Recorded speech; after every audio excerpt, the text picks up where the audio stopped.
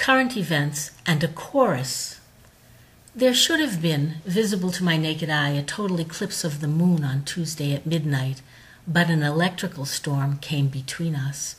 There should have been, visible from the British Isles, a total eclipse of the sun on August 28, 1184 BC, but that is all I know, and perhaps all I shall ever know. Imprinted with the seal of the West is a tradition with a past but no future, passionate, full of turmoil and conflicts, having all this aesthetic distance yet, not lacking the ethos of the warrior or the bathos of the victim of independence.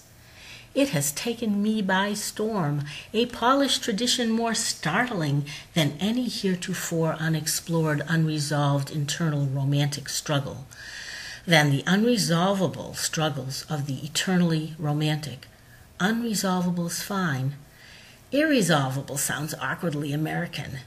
Imprinted with the seal of the West is a tradition with a past but no future, passionate, full of turmoil and conflicts, having all this aesthetic distance yet, not lacking the ethos of the warrior or the bathos of this victim of independence.